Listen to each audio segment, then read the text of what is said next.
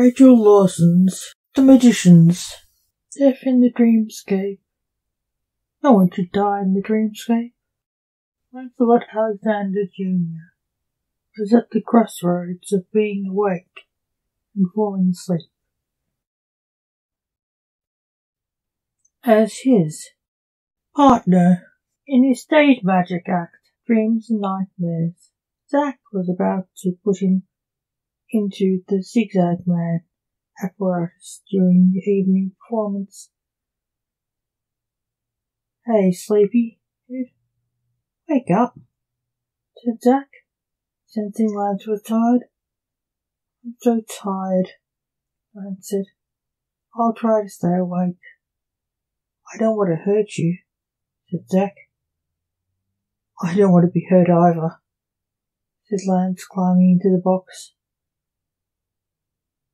The moment he went in the box, he fell asleep.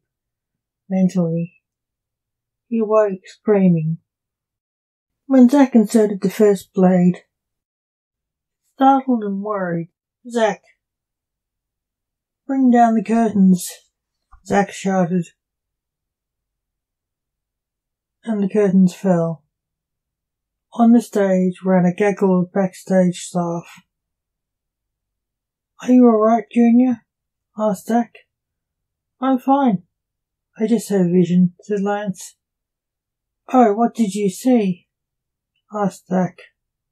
"A man with 3 eyes killing a woman in a dreamlike place," said Lance, looking traumatized as he was being released from the stage trick by stagehands.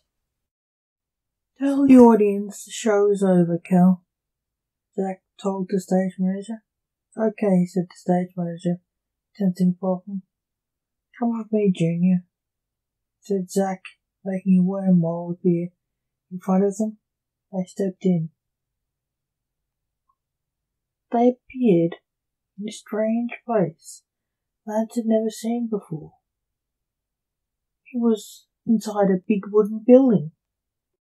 It looked dingy, yet ethereal. It was a wooden office resembling his grandfather's office in the afterlife. "Is this the Dreamscape?" asked Lance. "Yes," said Zack, knocking on a door. A man who resembled him, but in an old tweed suit, wearing glasses, opened the door. "Hello, Sandy," said Lance. "Hello, Zack, Junior," said the Sandman. "Why is Junior in the Dreamscape?" "He's a Grim Reaper. They don't come here." "Did he have another vision?" "Yes, he had a vision," said Zack. "Why bring him here?" asked Zack's father, the Sandman. "He saw a killer dream killing a woman," said Zack. "He did?" said the Sandman, looking very concerned. "Killer dream?" said Lance, puzzled. "They are regular dreams who are infected with a virus that gives them a third eye and turns the harmless dream into a killer," said the Sandman. "Oh, they are just nightmares?" said Lance. "No, they kill the dreamer in the dream, also in the waking world," said the Sandman. "How can they kill in the waking world?" "Sounds like Freddy Krueger," said Lance. "It does, but that's a movie. This is real. The infected dream is different," said the Sandman.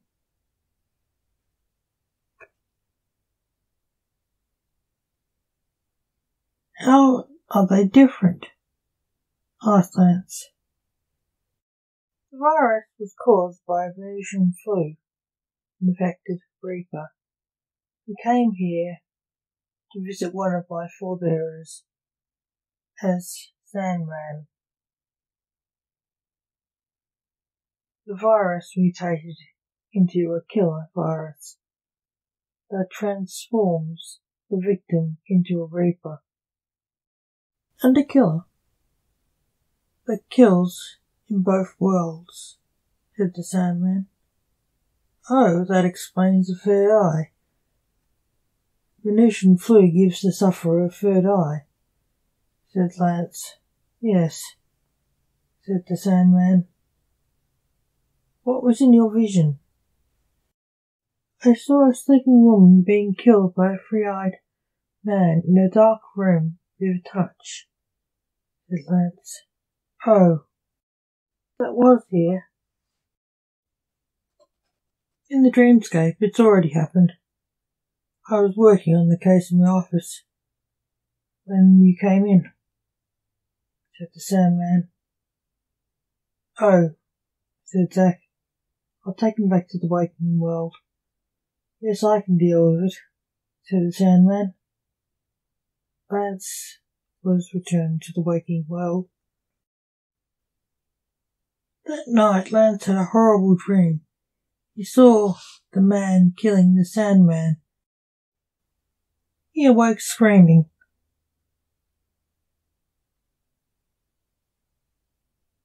Junior, are you all right? Said his housemate, running into the room, seeing the sweating, shocked Lance.